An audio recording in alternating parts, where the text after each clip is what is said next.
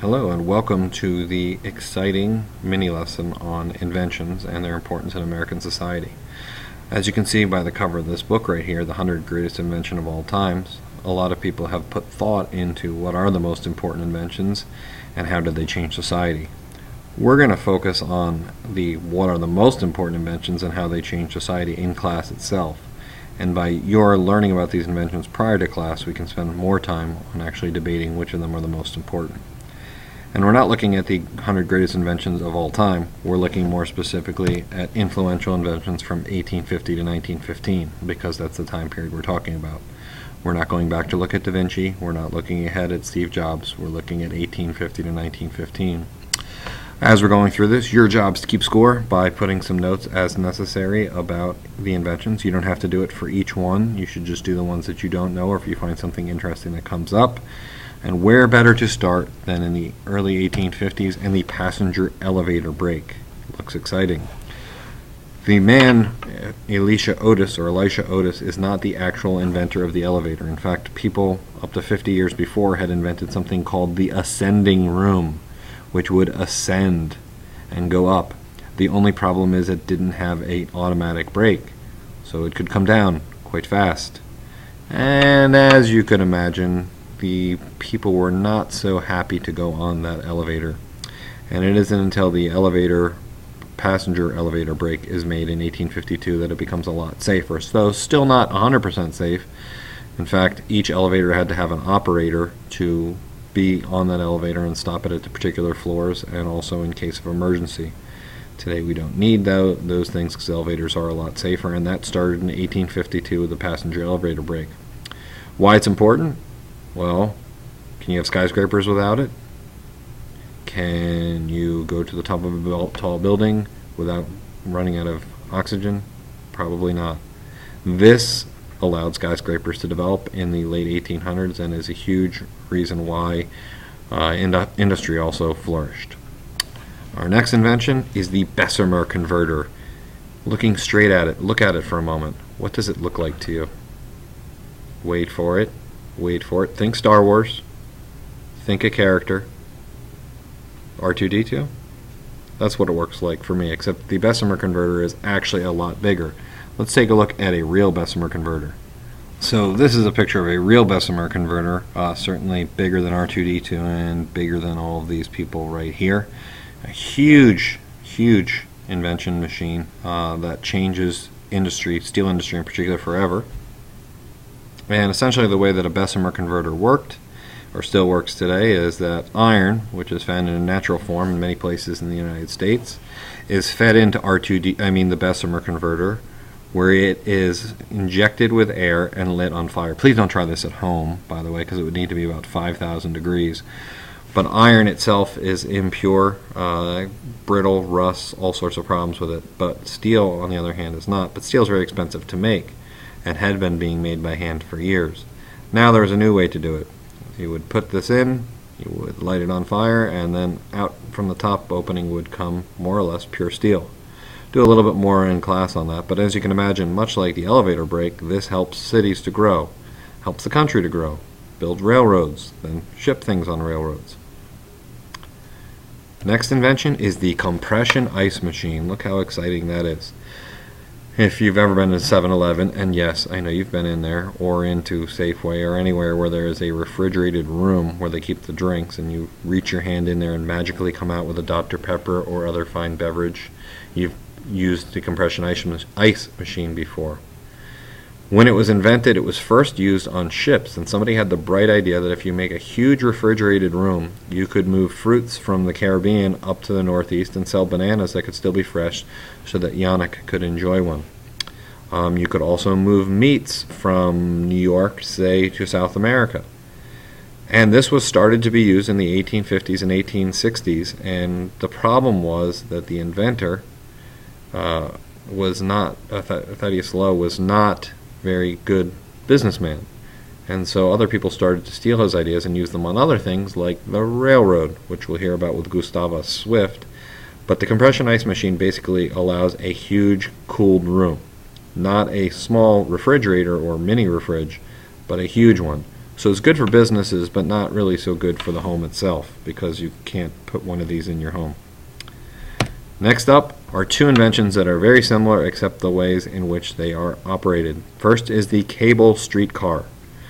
The cable streetcar is famous in a couple of places, most specifically where? What? Louder? Huh? Oh, good. San Francisco. The cable streetcar and the electric streetcar are very similar. Electric streetcar first used in places like Richmond in the 1870s. The difference is how they are pushed and pulled along the track. You can see here with the cable streetcar that there's something underneath it pulling it, whereas the electric streetcar is getting its energy from above. They're both following tracks. They don't just randomly move through their way through the cities. But when you look at these inventions and you think about how they are moved from one place to another, you can think about amusement parks. What amusement park ride pulls its ride with a cable and then releases you at the top, and you go plummeting down and start to do loop-de-loops? That's correct. That's correct. The answer is a carousel, at least a bizarre one. The electric streetcar uses the method of electricity from above and sometimes sends sparks below. What amusement park ride can you think of that uses that system? I'll let you think about it. That's correct. It is the Frog Hopper, I think. Whatever. Okay. Those two inventions are obviously similar. They came out around the same time period. It's just a matter of the method in which they are moved. Moving on to the telephone and Alexander Graham Bell. We're going to watch a very short video in class on Wednesday that shows this race to get a patent approved for parts of the telephone. And it's between Alexander Graham Bell and some guy you've never heard of. The reason why you've never heard of him is because Alexander Graham Bell gets the patent in first and gets credit for the telephone for that period and forevermore. And this is what the first telephone would look like. The year is 1876, and it's the 100th anniversary of America, the centennial.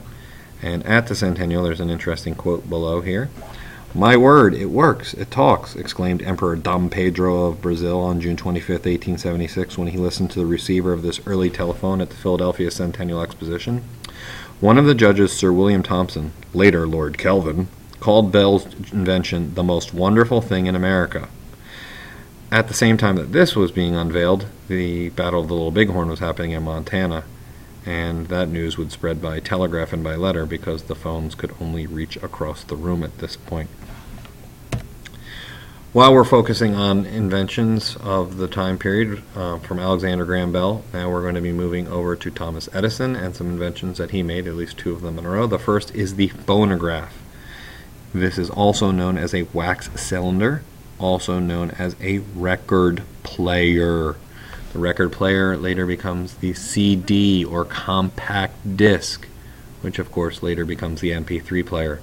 So certainly there's been progress since this old thing was wheeled out by Edison. He considered it his most important invention, and we'll be listening to something from that in class on Wednesday. Thomas Edison most famously credited with inventing the first practical light bulb. Much like a lot of things that Edison put out there, he was not the only one to think of this. He wasn't the first person to be like, oh, that would be great if there was light and it was not the sun. There were other people who thought of that. They just couldn't find a way for it to work. What Edison was able to do was find a filament or burning object inside the light bulb that could last more than a few seconds.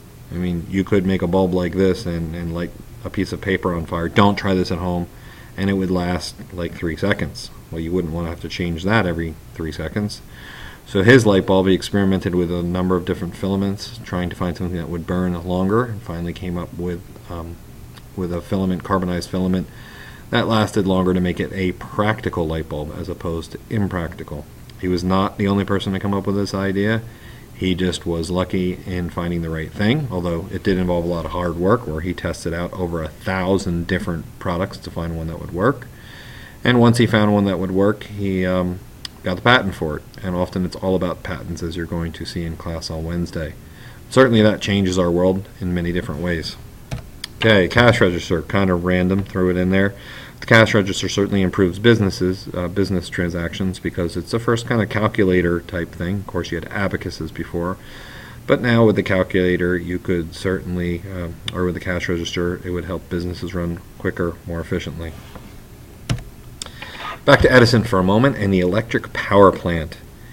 Everything that we're running today at home and in school runs off of a power grid or power plant, and that's why when the hurricanes came through and they knock over some of these wires that connect you to the power plant, you lose electricity. Usually the power generator itself is working. It's a matter of getting the electricity from this to your house. Not so easy. Thomas Edison was the first to get this going in New York City. They powered an entire city block with this type of object. And now, of course, we have grids that go all across the country, and sometimes when there's a problem in one place, it affects problems in other places, or creates problems in other places. Moving back to factory refrigeration, and Gustavus Swift, who was supposedly the inventor of the refrigerated train car, which you see here. Really, he was even smarter. What he did was he paid somebody else to invent it. And they kind of stole ideas from the other guy who had come up with inventing a refrigerated boat. So it wasn't that it was new, it was just that he applied it to something new, much like Ford would do later. And here's a look inside of the refrigerated train car, and what you can see are the meats that have been slaughtered in Chicago or elsewhere, and they're now being moved by train. What allows them to be moved by train is cooled air, which is circulated from these ice tanks up above into this area and keeps the meat as fresh as possible. His competitors did not like Swift at all because it allowed him to sell meats much cheaper, and they started a smear or ugly campaign against him by saying that his meats didn't taste fresh. They said that his meats didn't taste fresh, that it was unhealthy. Why would you want to eat something that was slaughtered a week ago? But of course it proved to be very sanitary in the long run. Next up, the fountain pen, just because it's cool. And if you think about it, for hundreds of years people had been writing by using the old quill pen of Thomas Jefferson days, where you would have to keep dipping and dipping and dipping into the ink before you could write, and this was a very long process. The fountain pen tries something magical, which puts the ink in the pen. Yet it took hundreds of years to figure out how to do that and how to distribute it, and each time you press down on the pen, more ink would come out, and you could do this fancy designs. The coolest thing about it was this bizarre creature came with each and every pen for free. Automatic air brake, I'm going to discuss a little bit more in class because I need to do a demonstration on that, so I'm going to leave that for now, but it changed transportation forever. The zipper, 1890s. Well, think about how many things have zippers, and they are all made possible by this invention. It's something that has changed fashion, but also changed things for a practical purpose. Next up, the gasoline-powered car. As I pointed out, it was not invented by Ford. Some people say that it was Carl Benz in Germany. Others say that two Frenchmen came up with it.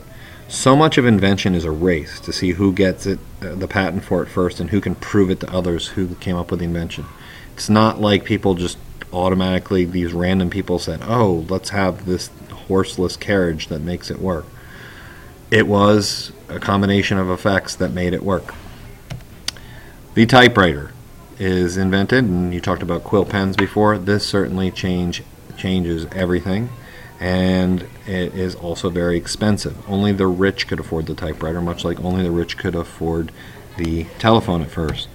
You have the first motion pictures, thanks to Edison. We're going to see some of these in class, and we'll talk about those later. Then you have radio transmission, and radio transmission is rather interesting, because once again it comes down to who gets a patent in first. The man pictured is Guglielmo Marconi, and the reason why I have him is because his name is the coolest ever in history. Not only do you get to use the word googly, then you follow it up with Elmo, and then you throw Marconi at the end. That's an award-winning name.